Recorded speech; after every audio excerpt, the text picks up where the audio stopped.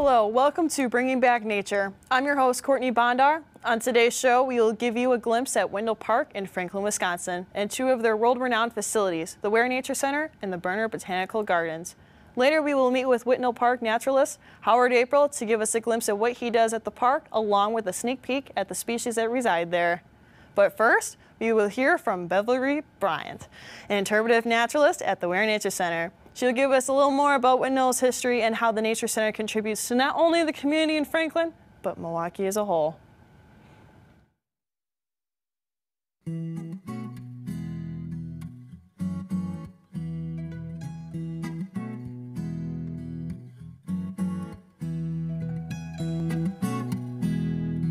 The park has a great history. The land was purchased back in the 1920s by the Milwaukee County Parks Commission.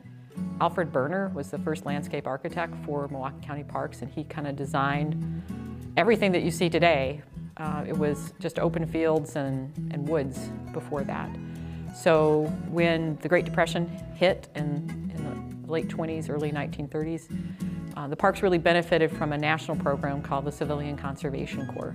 So it's funded by the federal government, and there was actually a residential camp. There was a camp with barracks and trucks and all the equipment to manage a pretty large group of men who came up from Chicago, actually. Young men who were unemployed during the Great Depression, and they put them to work. They built all the roads, they channeled streams, created all the lagoons, including Wehr Nature Center's lake and our waterfall. Much of what we see today is entirely from their efforts in the 1930s and early 1940s.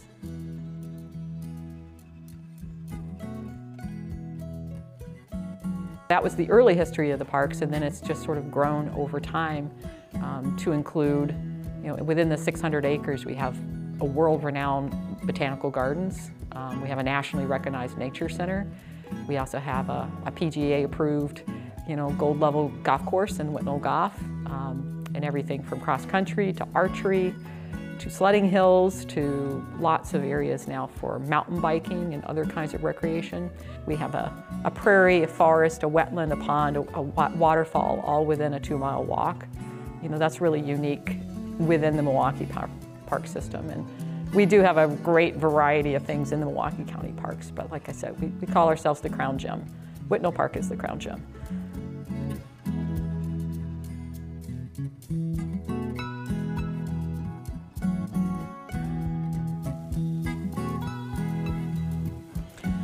Well, the Nature Center it was always originally part of the plan back in the 1930s. We have an amphitheater here, and the CCC, the Civilian Conservation Corps, did put the foundation wall in place back in the 1930s. But it took until the early 1970s for the center to really actually develop as a physical building and a whole programmatic center. So that initial purpose was to provide a place where people of all ages can come, learn about nature, have direct experiences with nature, learn to love nature, because we feel really strongly that it takes folks who care to take action, to take stewardship action. So that's really been our purpose from the very beginning, is to combine nature education, direct experience, opportunities for people to volunteer and do stewardship, to feel empowered, and to feel that connection and love to the land. My next class is about nighttime, so we're going to turn off the lights and pretend we're in the dark and learn about nighttime animals. We have classes for 4 to 6-year-olds called Nature Nauts. We have classes for families to come to called the Nature Wizard. And then for field trips, we offer a whole wide variety of things. Like in wintertime, we would do animal tracking. We have particular field trips that focus on a part of the nature here, so maybe pond study, ecology, ecosystems. We have classes in geology about the glacial history, the rocks and minerals of the area. So a wide diversity of things, and we work directly with school districts to try to make sure that our field trips fit within their curriculum, so we support what the classrooms are doing.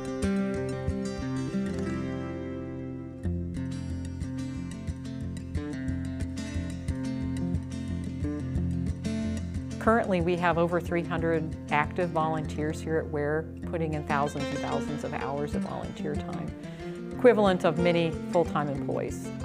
And they do everything. They do everything from putting the chips that people walk on those trails, keeping our fences, keeping the trails in good condition, helping us do natural areas, things like removing invasive plants, planting new things that are of value, helping to teach the students when they come on field trips, to helping us run these big special events and program pieces that we have, and everything in between. We want people to feel welcome here, of all backgrounds and all abilities, and we're trying to work towards that.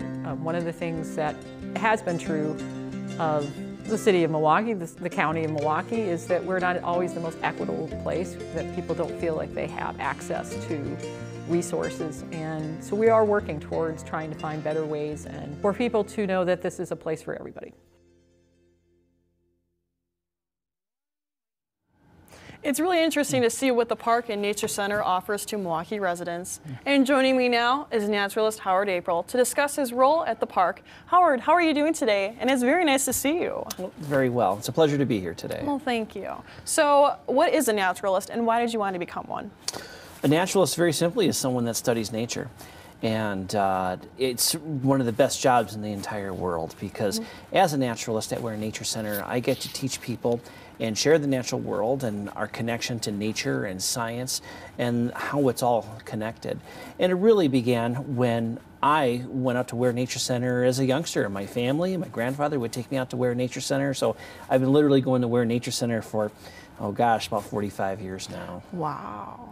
So that's what made you pick Whitnall to work at, correct? The whole nostalgia behind. Well, it's certainly appropriate that I was there, you know, but it has special meaning for me when I go to work every day because, you know, this is the place where I grew up, and it's where I learned about nature, it's where I learned about science, and to be able to take that and share that with the public really is a privilege. Now, as a naturalist, my duties actually take many different forms. So, for instance, a lot of what I do is I develop and implement programs all the way starting from little kids, 4-year-olds, all the way up through grade school, high school, college, adult, and families, and everything in between. So I develop programs that are appropriate for whatever particular audience might be joining us.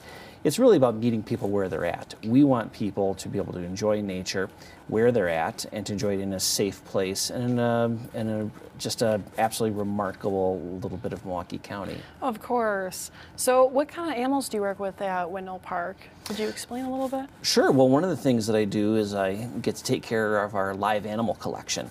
So we have a variety of live animals.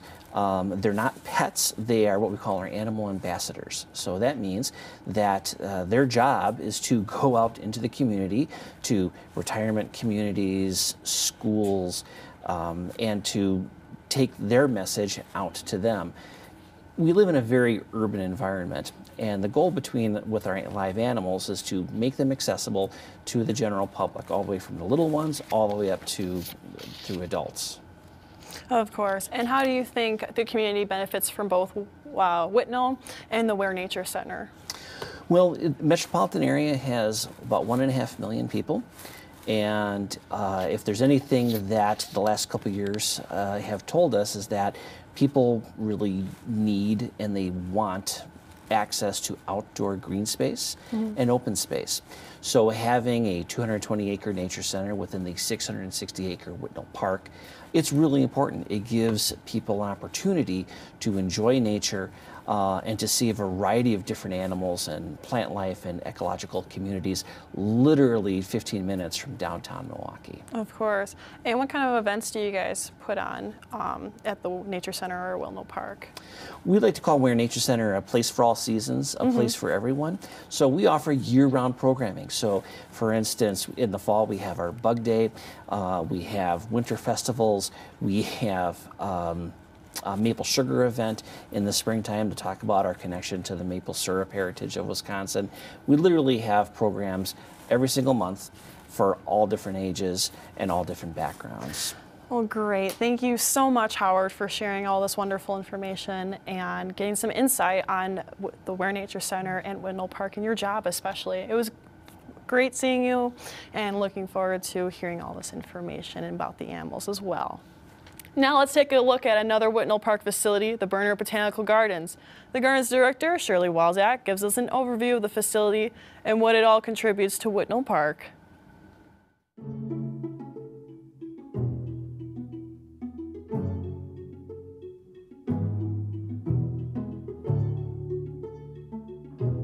The history of the gardens is quite exciting.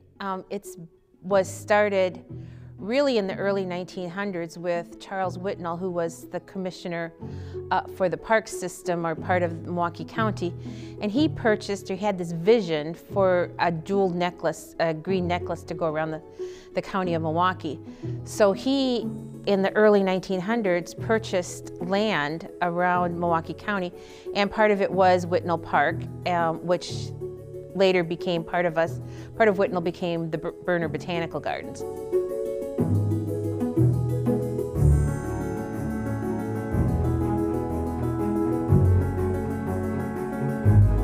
The Botanical Gardens at the park provides many opportunities for relaxation, education.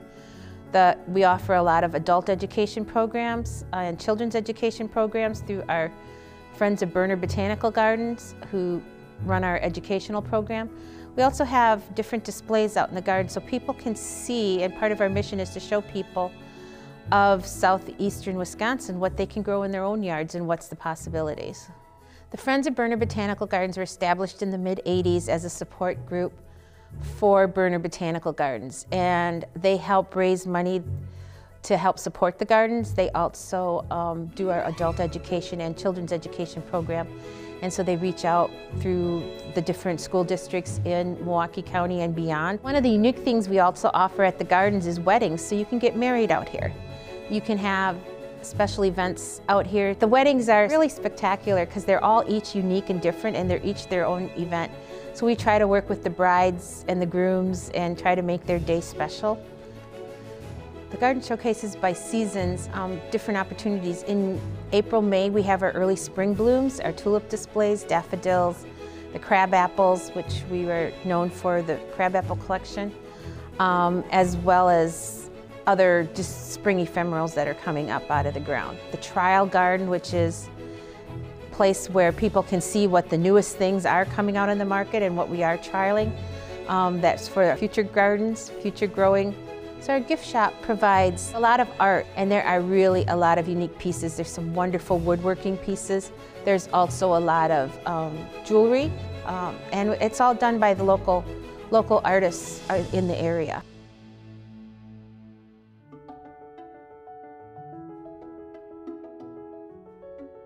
The importance for the community is it's a place to come and learn. It's a place to come and relax. It's a place to explore. It's a place to get young people involved with outdoor nature and get them away from the social media and the videos and the everything. Just to come and have peace and quiet, and also pick something up and learn from what we have out here. Now let's take a closer look at the species of Whitnall. So Howard, what do you have for us today? Well, I'm very pleased to have 4 different species of animals that you can find in southeast Wisconsin and in Whitnall Park.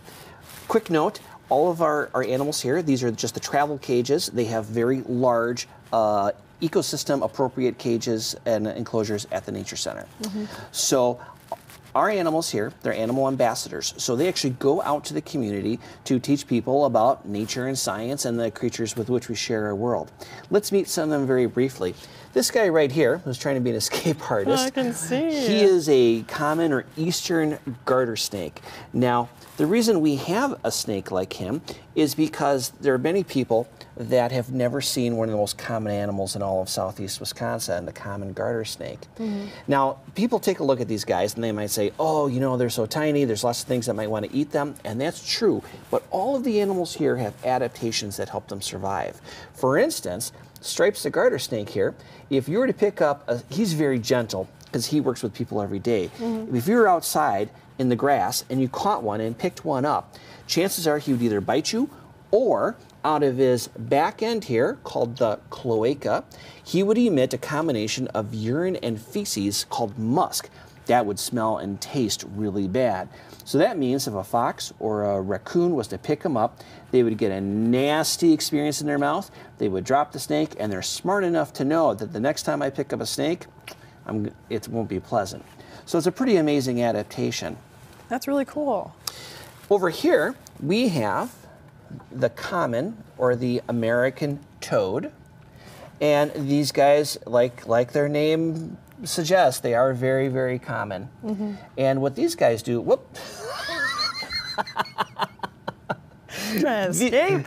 These guys have a great adaptation as well. If you take a look behind their eyes, they have two big bumps. Those are actually called glands. Oh, okay. And in those glands is a liquid. If a fox or a raccoon was to pick one up, penetrate those glands, once again, they would get a really nasty taste in their mouth, and they would more than likely drop the toad. The toad might live to fight another day. So that's another example as to how they're able to survive. Of course. And of course, these guys are very, very active. Let's take a look over here. This right here is a tiger salamander.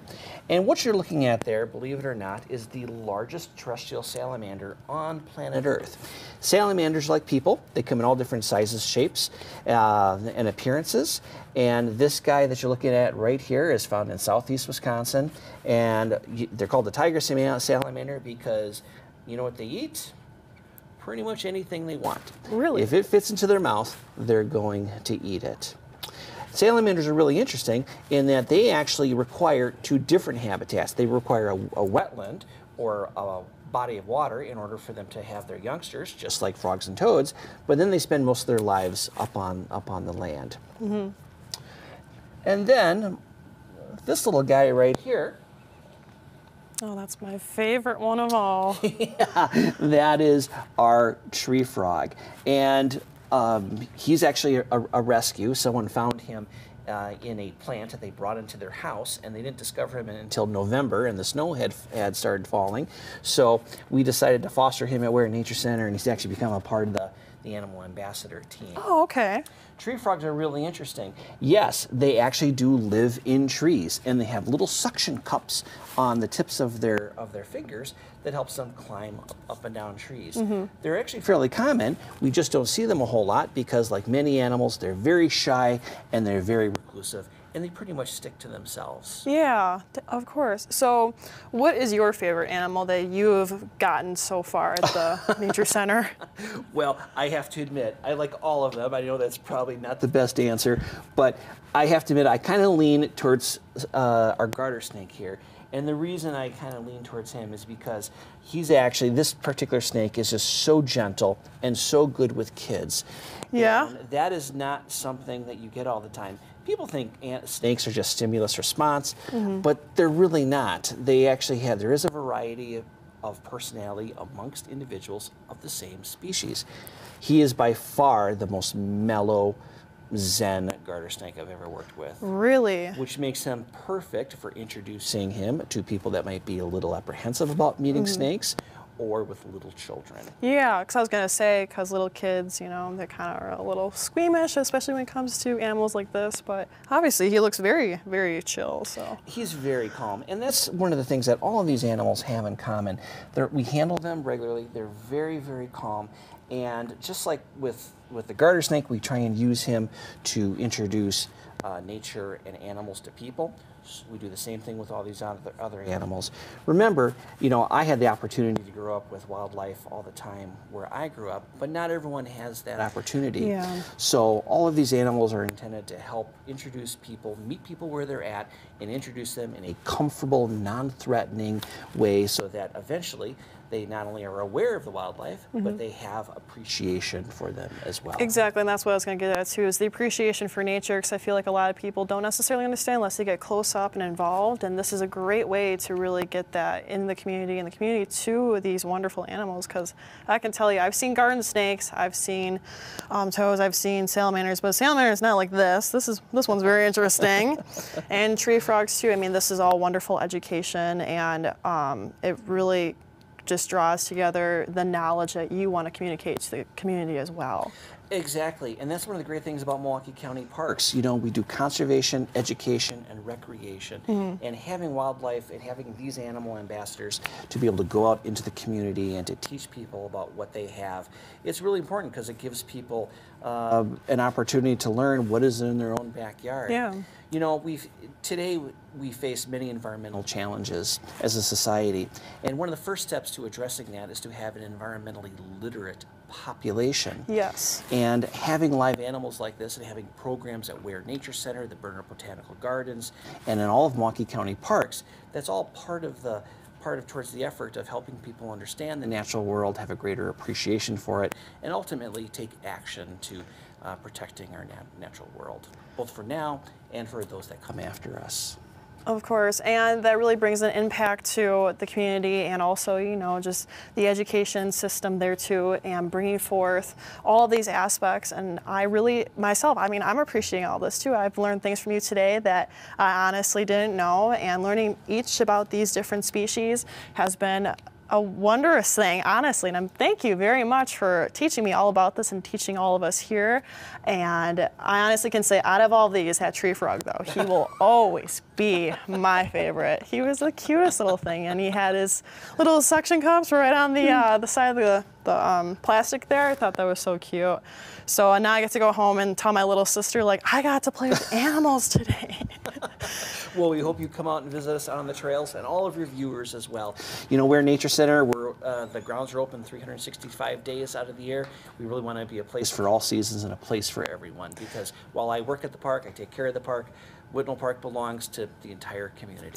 Definitely, and I feel like a lot of people too bring their family, their friends, even like events too. I see a lot of Whitnall Park, so it's one place the community can share and the community can enjoy. And I find myself going through the trails, you know, really understanding nature and seeing the park as it is, because that is the beauty of it all, is understanding and appreciating the environmental aspects of Whitnall Park. So I bet you must be very ecstatic to work there every day, honestly, because I know if I was in that place, it would be a substantial place to work and really wake up and be like, I get to be out in nature, I get to see animals, I get to interact with them.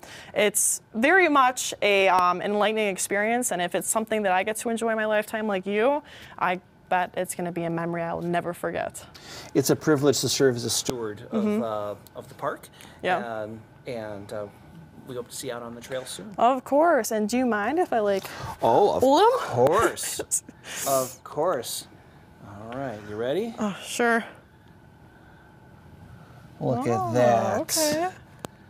That is one gentle snake. He now, is remember, very gentle. For the folks watching at home, if you pick up a garter snake in the grass, they are not going to be as cooperative as this guy here. I can imagine. My goodness.